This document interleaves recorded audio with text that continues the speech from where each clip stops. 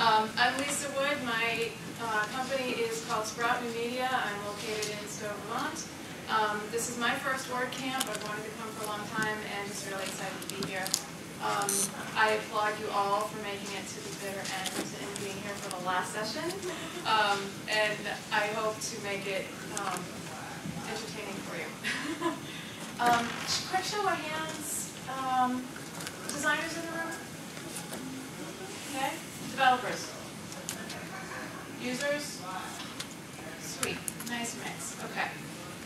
My objective today is really to give you some of the best practices for creating just a nice visual design. Very basic. We've done a lot of code stuff. I know my head is hurting from all of the code and all of the technologies that we've been talking about this weekend. So this is going to be lighter.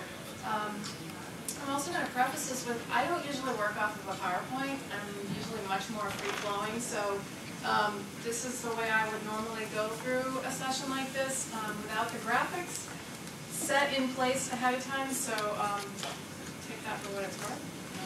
What's going to happen? Okay. So design really is what we have in our minds, and we bring it out into a way that we can express it visually with the world, right? Pretty simple. Everything around us is design. That room upstairs on the 11th floor, wow, gorgeous design. If you really take a look around you, this building in particular, every single thing in here has a very conscious design behind it. So what this is about is designing on the web. We're going to tell a story, always, with whatever we put out there. It's not always a story we want to tell, right? So my goal here is to show you how not to have your site look like this. Or this one. Not quite as bad, but still, pretty crazy. Not sure what they were thinking. This one actually has a slider, so it's not that outdated, but it's interesting. And yes, this is the entire page. This one I just had to show you live because this is a hoop. Very interesting content. Crazy. I don't know, maybe this was a class, maybe this is an ongoing thing, you've seen this before,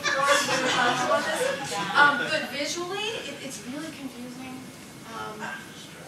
Not the way we want to design our sites. It's the mid-90s coming back. I don't know, I think they updated this last in fall 2008. So, yeah. Okay, so we're going to move on. No, we're not. There we go. Okay, so we're going to help you make sure your designs don't suck so that we're not hiding them from the world. First things with any project, design development, what have you, any project, we need to ask the right questions, right? We need to find out who's the client, first of all. Who's their customer? What's the purpose of the website? Is it informational like a brochure? Is it an e-commerce site? Is it supposed to sell things? Is it supposed to give directions? What's it supposed to do? There's so many possibilities. So we have to be really clear before we get started. And then what do we need it to do? What kind of functionality does this website need to have? All of those things go into the design. What's the customer's pain?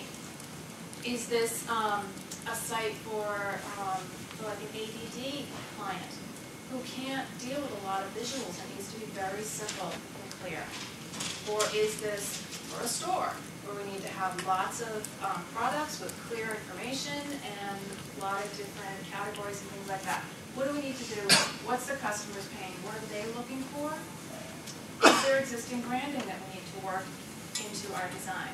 So the customer might have, and I see this a lot, they might have a logo that's, 10 years old and could use some refreshing, but they've used it on everything. They really want to stay with it. So how can we use their existing branding and still make something that's attractive even if the logo isn't? And I'm going to start with color. I'm a visual person. I love Pinterest. It's great for inspiration, and colors make a huge difference in the look and feel of the website and the mood that it creates.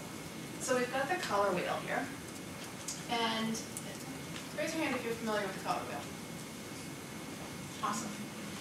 If you're not, just take a look at this. We've got cool colors in our reds, we've got warm colors, and our blues are cools. And then over here we've got, the way the color wheel is broken up, we've got primary colors, which are red, blue, and yellow, and secondaries, which are shades of those. That I'm not getting into right now. Complementary colors on the opposite side of the wheel, and then you've got colors that are complementary that are next to each other on the wheel. Now there's a lot of psychology that goes into choosing colors for your website. Blues tend to be kind of corporate business. Reds are obviously more fiery driven sites. Green, a lot of times you'll use green for like a buy button because you want somebody to go instead of stop. So sometimes red for a buy button isn't a great choice. So there's some information there, and there's a ton of information on the web on the psychology of color that you can look up if you choose to. Taste the rainbow. It's not what we're about. Not for this. We want to keep it simple. We want to keep it simple. Best practice for your colors in any design, but particular website. One or two main colors that complement each other, and an accent color, which is also called a conversion color. So, for example, we've got two shades of one color, which is fine. You can use multiple shades. And then we've got a second color here, and our accent color. And that usually means that we're going to use that color for when we want people to do something. So here's some examples of our two main colors. These are three different color schemes. You see, two, and then the accent color. And so this is just a quick example. There's a million different combinations, obviously. For this particular site, we might have the background be the yellow, or toned down version of that yellow, and then some blue, and then the accent color might be the buy buttons for the links. So that's what that conversion color is for. It's what do we want to use that for when we want people to do something next. Okay? Any questions so far? Feel free to raise your hand if you do. For choosing color schemes, I often use a photo. I really like to take a photo from nature, for example, because in nature all the colors go together. They just do. I don't know how, but they just do. So you take a photo and you might pick out some colors out of that, which is kind of cool. This is a tool that's available online through Adobe. It's called Cooler. And you can actually use this to make a color scheme. We spend a lot of time playing around with this. We call it the sliders. So here's the green, and it tells you some complementary colors. The blue, maybe that purple is an accent. So there's a neat tool for you. And I'll have the slides up on slide deck after the session. Another tool is Color Lovers. This site is kind of cool because it's all user-generated color palettes and patterns even. You can get patterns from here too. So if you go to Browse and you can go to Palettes, and you can actually see some color schemes that people have submitted. And granted, they're using more than just the basic two colors, but you can really get some good inspiration, and if you like some of these, you can actually use them. And there's patterns as well. You can also make your own color schemes on this site. So this is something to be, those aren't the coolest patterns, but you see what I mean.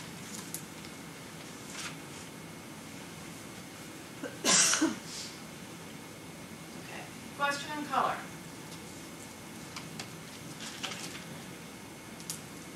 Yes? I've actually, Cooler is a great tip that looks really cool. I found a really helpful trick. It's called Instant Eyedropper, and I found that it's like a little, you've heard of this? I see that look on your face. You can literally pick out a color from a picture. Because I had a client who was like, I have this pen and I really love the color of my pen. How do I get that color? I'm like, well, send me a picture of it. And you can literally get the HTML code for any pixel in a photo, and I found that really, really helpful. You can. It's very cool. When we go back to the web, I'll give you an example of that. One thing with the pictures, I use a similar tool. I don't know if it's the same tool or not, but I'll often post color schemes out of a photo on my website. So if you're ever looking for some inspiration for color, go to scarletmedia.com. You'll see it every now and then. Okay, typography. Exactly, this is just a definition off of Wikipedia. The art and technique of arranging type in order to make language visible. Pretty simple, right? Well, when you get into it, it's not quite so simple because we have so many choices. We have our serif that has the little feet, the sans serif. We've got wide fonts, light fonts, narrow, display fonts. We've got crazy. Now we have wingding fonts and fonts that have all capitals. Tons and tons of handwritten fonts. And when you're choosing fonts, there's some guidelines. And again, I'm definitely in the camp of keeping it simple. Clear and easy to read. Some fonts are easier to read than others. There's just no doubt about it, especially in your body copy, body text. Like Helvetica is easy to read. George is easy to read. There's a lot of them. But one thing that's really important to point out is that we're not limited to what we call web-safe fonts anymore, which were like basically our computer system fonts. And maybe we had 10 or so. And I'll show you in a minute how we can use more. But we are unlimited, and we are only limited by the licensing for the font. So again, I'll show you that in a minute. But clear and easy to read. Just like color, we're going to use one font, maybe two, for our website project. Any more than that, and we get this. When you use too many fonts, they all fight for your attention. It's too complicated. Our brain can't easily comprehend. And so people are just going to check out. Opposites attract. A fat font with a skinny font, serif with a sans serif, it's things like that. Try to make them differentiate from each other. Line height, we'll show you in a second. Line height is really important. You may have heard about that yesterday in one of the sessions. And again, unlimited choices for web. So here's two paragraphs. Which one do you think is more readable? Over the green check, right? That's really easy for you this time of day. So lines are spaced a little bit further apart than that. This is a little harder on the eyes to focus on. And the longer your line, the longer your content area, the larger the spacing should be. And again, you can take that too far and just have the opposite effect. Yes? Are there any main rules in design about left justification versus full justification on the web? It really depends on the flow of the page. You guys hear me? Is this working? I like left justified. I don't do the, what is it, justified on both. That is really hard to read because then you have crazy spacing, font spacing on a line. And again, it really depends on the project. As a general rule, I go left justified. Don't do a lot of center. I just don't. It's not my style. Some people do. Every designer has their own style. Right justification, not so much unless you're arranging something on a page and it makes sense. Once you do this for a while, you have a sense of what looks right and what doesn't. So it's all about practice. Okay, so that's line height. H1s, H2s, H3s, it's code. But it's hierarchy. Page hierarchy. So our H1 is typically our page title, headline, right? And hierarchy gives the page structure. So it tells the reader, these are the things that are the most important. And unless they've changed SEO again, there is still some SEO benefit to hierarchy. H2, typically from a design perspective, H1 is the biggest, H2 is a little bit smaller, H3 is smaller still, and oftentimes I'll have that in a completely different font. So that would be my second font. or a different color. So maybe it's the same font, different color. The font in your logo doesn't count.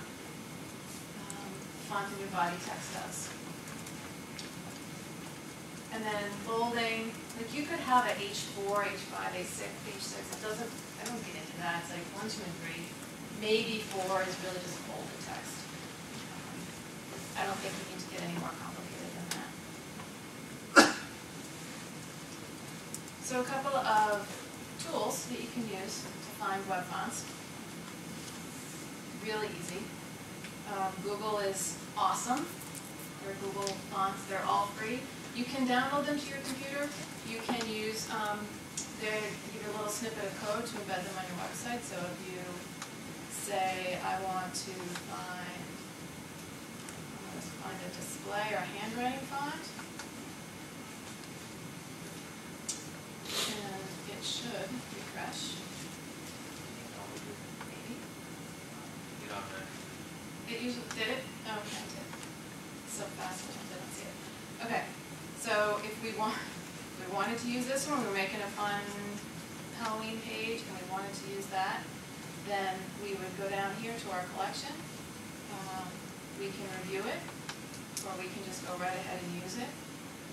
And then it tells us the code that we need to add to our website. And it gives us a couple of different ways to do that. So we can import it from the Google API. We can use some JavaScript if we want to. And then it gives us a CSS to put into our CSS file. Really easy. And they're constantly adding fonts. Some of them are better than others. I mean, some of them are absolutely gorgeous, and others I wouldn't touch with a 10-feet pole. But for the most part, I mean, there's a lot to choose from there. And then another tool that gives you just as many choices in a different way as Font Squirrel. These are all free for commercial use. Great, great, great free font resource. You can download them. You can, if you have a font on your computer and you want to use it, they have a web font generator. And as long as your license allows it, like Adobe fonts, you can't upload. But as long as your font's license allows it, you just click that, and there's an Add Fonts button.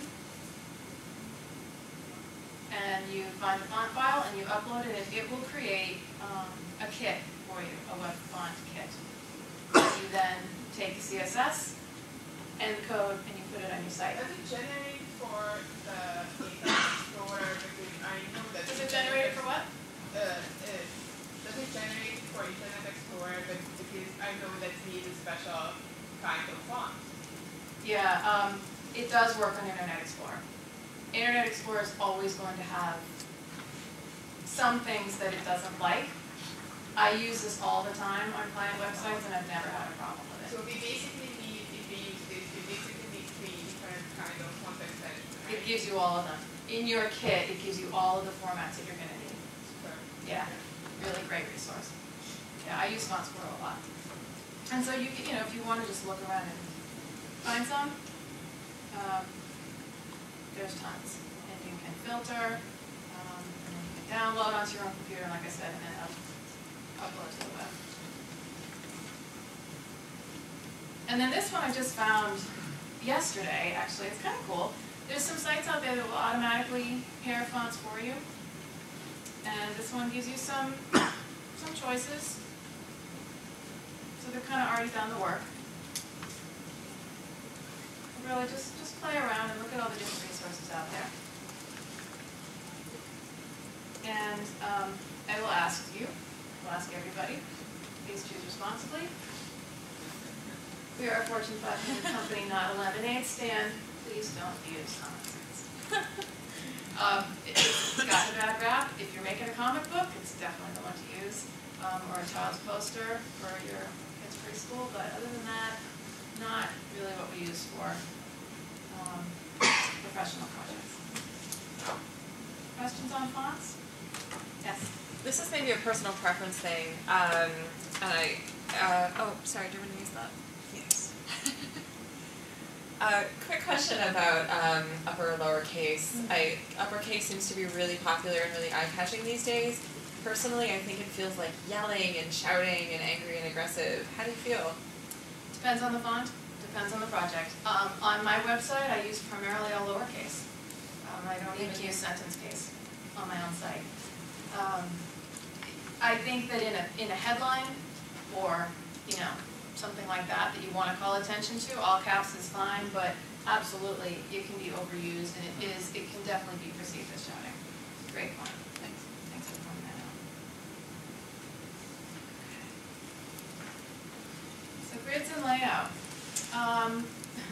With responsive design, this is really kind of gone out the window, but I want to show you the basics on grids.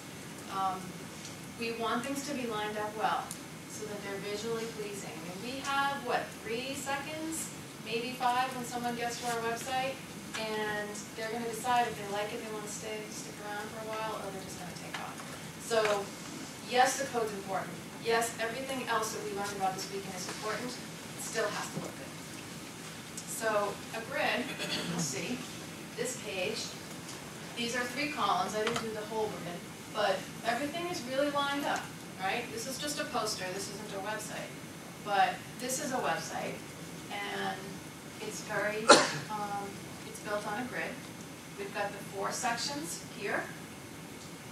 These 2 rows really are the rest of the upper part of the site, so they work in a grid even though everything doesn't have to line up exactly to the edges. But it's, you don't have things all willy-nilly on the page. Now, this site you might think, oh, well, it does look like things are kind of arranged erratically, right? And then lower down the page, so it really is built on a grid. And this is Charity Water is a really great example of a well-built or well-designed website. And again, they have grid. Lower down the page, still have that grid. And they've broken it down even further. So this section takes up 3 of the columns, and this one has the 5. Questions on grids? I'm moving too quickly, and I wanted to make this lightweight for you and less code heavy, but please stop if you need me to. White space and padding. Let's not crowd everything, right? We all need some breathing room. Minimalistic design. Designer knows he's achieved perfection, not only when there's nothing left to add, but when you can't take anything else out. You can't take anything else out without degrading the design, then you hit it. Again, nothing's great. It's a really cramped, a little smaller line height. So this is a photo, and just there's not a lot of space there. This just feels better. Yes. Everybody awake? You can do some jumping jacks? Good. So, that's this is a nice example of a site. This is local. This is the Boston Salon that I found when I was Googling. And they've got a nice layout there. They've got the grid working, a lot of white space, a lot of breathing room, elegant, simple. And this is another one. I actually want to show you this one live because it's really cool. There's very little on this page, right? They've got 2 colors, black and blue. Blue is their conversion color, and white is their background. When you click on it, here's where you come. And as you scroll down the page, again, there's a couple of columns, lots of white space, very simple, very clear. Not a lot to it, but this is a very well-designed website. And just because it doesn't have a lot on it doesn't mean it didn't take a lot of time to do. Yeah.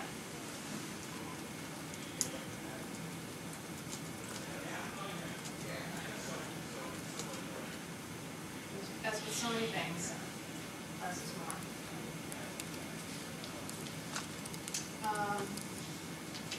Questions before we move on? Yes? It was Did you go through the Non-Designer's Web Book by Robin Williams at any point? No. Oh, when I was taking Dreamweaver, that was like the first primer for us. Oh, yeah? No, I've never heard of that book. The Non-Designer's Web Book, Robin Williams. Non-Designer's Web Book. It's a quick read, and it's got a lot of guidance. Not as deep as you. So I'll check that out. Who's the author again? Robin Williams, Robin Williams. not Okay. not the actor. She's a Thank you. designer. I'll check that out. Okay, moving on to images. We need photos. We can have the best colors, the best typography. We still need some photos. It's not just what it looks like, it's how it feels. All of what we've been talking about goes along with how the visitor feels when they hit our website. This is a page. Here's some text. That's a little better. Okay, tips and best practices. When you're choosing photos, really important. Respect the photographer. If you're using something that you found on a photo site, make sure you give credit to the photographer. I'll give you some resources in a minute on where you can find good photos. Don't just grab photos off the web. Don't Google something, grab a photo, and use it.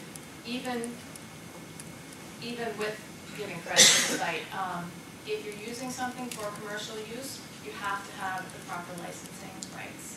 There's just no two ways about it. Okay. Use images that are relevant. We're not going to put Iron Man on our ADHD site, are we? Use images that reflect the mood. So a yoga site might have some stones, might have some lavender. They're not, again, going to have Iron Man. Quality counts. If you have a great camera and you can take some well-lit, professional-looking photos, there's some great cameras out there that can do a lot. But make sure that, if you're making a hotel site, if those guest rooms have the proper lighting, have the proper staging, that they look professionally done, because it's going to reflect on what your customers think. I've worked with a fair amount of clients that take their own pictures, and they give me like hundreds of pictures, and I can't use any of them. And I have to have that really hard conversation with them that says, you know what, you really need to invest a little bit of money and get a professional to do this for you. It makes a huge difference. Web resolution, you probably all know 72 dpi, and use optimization tools, whether you use Photoshop or use an online tool or something like that. Just so that you're not using 300 dpi images on the web that will slow down your site, because we know how important speed is. JPEG and PNG formats are best. I use PNGs when I need a transparent background. Otherwise, I use a JPEG most of the time because the files are smaller. Sightlines is something, I don't really have a visual for you, but think of, you have an image of a businesswoman, right? And she's looking, and you have a buy button here. And she's looking over here. Or she's faced like this with her hands crossed. You see so many photos now. Kind of over that, but. And she's looking that way. But if you flipped that photo, and she was looking down towards your buy button, or up towards your e-newsletter sign-up box, right? Your eyes are going to follow where she's looking naturally. So pay attention to how the photos you choose are working with your content. Great place to find images. Ever heard of Comfite? Anybody? Yes. Comfite pulls its database from Flickr. Really cool. Let's just search for, I don't know, search for laughter. If our internet will work with us, there we go. Okay. So all of these images above this line are stock photos that you can buy. Everything below that line is from Flickr. So you can click on a photo, and if you hover over it, it tells you the dimensions that it's available in. You can even say, I don't really want that one, so I'm going to X that out. Usually works, but we'll use this one as an example. Usually you can X them out and they just disappear. But this photo, it tells you what sizes you can download in, and then it allows you to download it, but also gives you this code to copy and paste so that you give a photo credit back to that photographer. Really, really important. And before you choose a photo, over here, you can choose your Creative Commons license. So you can select, I only want images that I am licensed to use commercially. So you don't have to worry about everything else out there. Everything below this line, you are able to use if you embed that code. Yes? There's a WordPress plugin for that. There is a WordPress plugin. Yep. Yep. I tend to not use the plugins, but yes, there is. What's it called? I think it's just I think it's Comfite. Yeah. Yeah. Yeah. Really good resource. Yes. Creative Commons has its own search tool as well. That'll search Google, all the different Everything? image places. Yeah. Oh, cool. If you go to their website. Yeah. Okay. I'll check that out. Thank you. If you choose to go the paid route, I use iStock Photo when I need stock photography. It's, I find it's the most reasonably priced with the best selection, without getting super, super expensive. Their pricing has definitely increased in the past 6 months to a year, but it's still fairly reasonable. So iStock Photo is a good resource.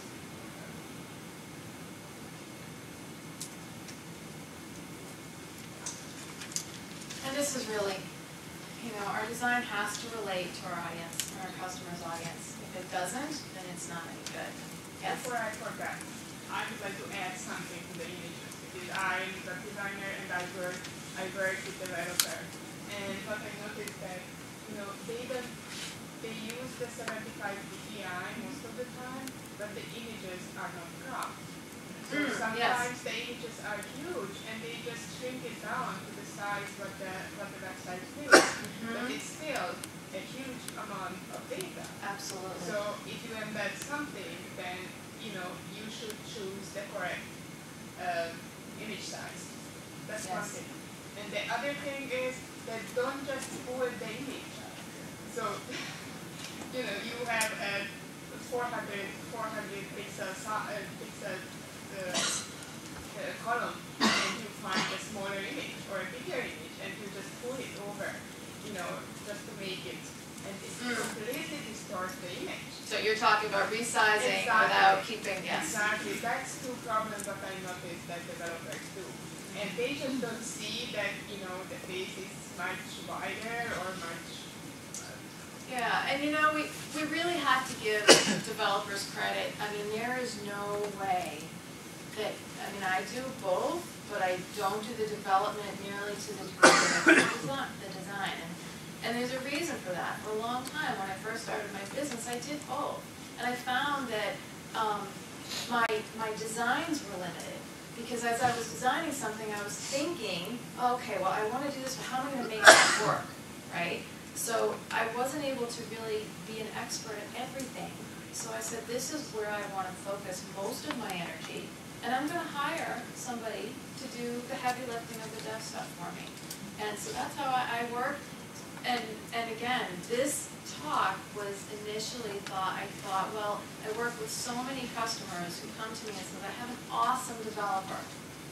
I love my developer, but he tells me he doesn't know how to design anything, right? So they come to me to help guide him so that they can make it work. Very good points. Make sure that if you're resizing, that you're keeping the aspect ratio in place. Yeah. Yes. Yeah, for your information, there's a program called JPEG Mini. Oh, what? JPEG Mini. JPEG Mini. Yes. And it resizes the JPEGs to real animation and all that. Much smaller size. It's fantastic. There's a lot of tools. That's one I hadn't heard of, but thank you. JPEG Mini. Other questions? 5 minutes? Perfect. Okay, so I've just given you all these guidelines, right? This is what we want to do. Art is about breaking the rules. So take the guidelines, practice, get comfortable, but know that you don't have to do everything by the book because that's what art is. We want to be able to express ourselves. We want to be able to provide our clients with something that's valuable and is going to work for their customers. But we want to be creative at the same time. So don't pigeonhole yourself into rules. You can bend them a little bit and still have things look nice. Questions? Anything I didn't cover? Yes? Do you have any suggested tools for the grid lines, how to make sure that the website lines up? I did say I was going to show you. Yeah, you can. Do you use? What do you use for Visual Editor? I don't. Okay. I mean, I might use Photoshop. But Photoshop, you can. There's a setting at the top, like the view settings. You can show the grid, okay. and then you can adjust the grid to how many pixels you want that to be. Okay. Yes. Any recommendation on the Visual Editor? I'm sorry. Recommendations for Visual Editor? I use Photoshop the most. I think iPicky is one that's on the web. I believe that's still free. Splash Up. What was it? Splash Up. Splash Up. Look Not at as that. powerful as Photoshop, but it's free. It's there. Well, you know, sometimes I'll be like, I really don't want to fire up Photoshop right now because it just, you know, it's heavy. But Splash Up. Jump right in. Cool. If you're on a Mac, Preview is a great tool. You can resize images right in Preview. You can change the resolution, you can change the dimensions. You can't like add, you can't change like the framing and such. But for quick resizing, Preview's great on a Mac. I think you can do the same thing in Paint on Windows, but it's been a while since I've been on a Windows machine, so I'm not sure. We were talking about the color dropper. I use this little thing in Firefox,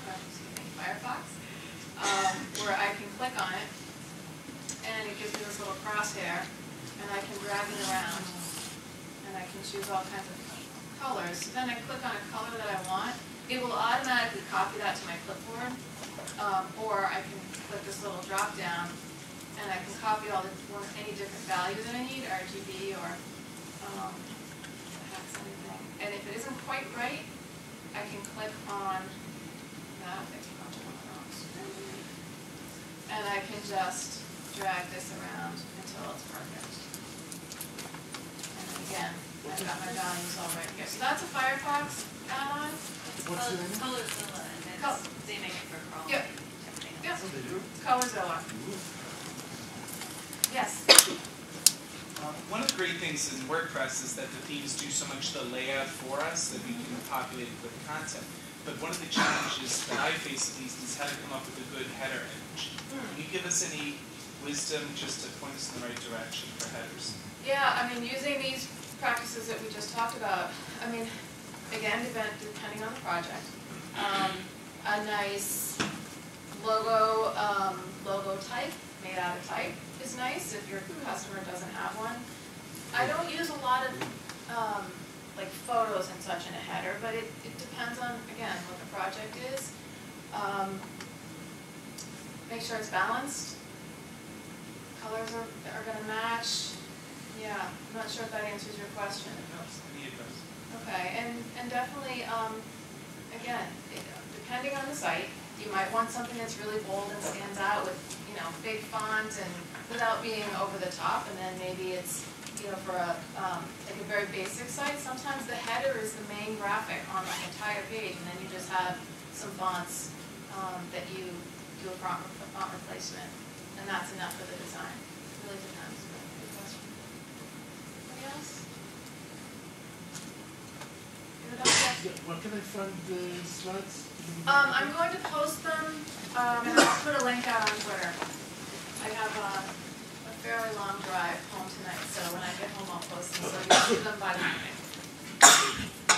Maybe one additional question about design. How do you embed or how do you take into account the research about eye movement as the page? Yeah, were you in the SEO section today? No, it was mentioned yesterday. Yeah, it was. Crazy Eye is a great tool if you don't use that already. And it will actually give you, it'll give you a visual of where people are looking. So it'll actually give you like different colors on their page, like you can put a website up, and it will tell you what people are looking at by where their mouse is and what they're clicking on, and you can use that in your design. I mean, you can use that as research, or if you have a page that's already there, as a way to maybe make some edits. Does that answer your question? Yeah. Okay. Anybody else? Yes? I'm just wondering if there's anything you can say about how much your information should be broken up into different sections or pages, or whether you should have one long page, or if there's anything that you use as a rule of thumb. Yeah, it used to be that above the fold was, we had to have everything above the fold, and we had lots and lots of pages so that things didn't fall below the fold. That's not really the case anymore, especially with mobile. I mean, they expect to scroll. That said, ridiculously long pages you could certainly break up. I tend to say, 4 or 5, and 3 blog posts is about the limit before I'll break it off to the next one. I allow for scrolling, and I don't design against that, but, use your judgment. You don't want to lose the user, but I think if they can get to the information that they need with the least amount of clicks is really important. Yes? Just maybe a last question. Do you think that homepage design and what they put on the homepage is changed over the period of time? Because what I see, my feeling is that, we used to start, let's say, 7 years ago, Platform, this and this company's homepage, and we have some intro. But what I do lately is more like put a lot of content and a lot of information. So I don't bother people with platform in our page because they know that they are on this page. Right. But we need, visual information as much as possible. That's a great question, and they do need information. Don't put welcome right on. Again, it's an old thing we used to do. They know where they are, right? That said, I don't put a ton of information. I don't recommend putting a ton of information on your homepage. What I do recommend is that you're very clear what you want the customer to do next.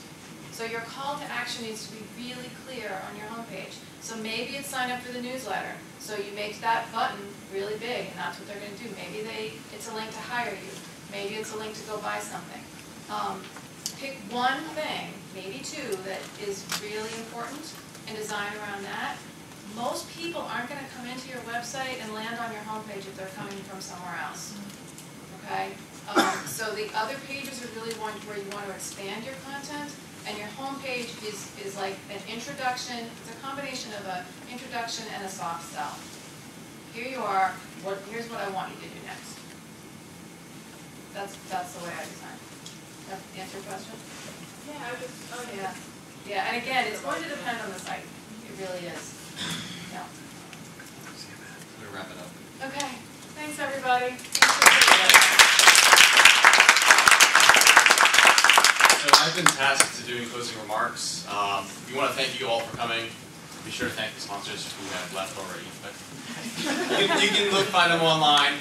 If you guys are local, be sure to check out the Boston WordPress meetup. We meet here once a month. I can't remember the website anymore. Meetup.boston.org. And we should have videos up in, I'd say, give it a month or 2, maybe even 3. All this content will be on video, all the presentations? The presentations only for Saturday and Sunday. With the exception of 1 or 2, because someone designed their slides.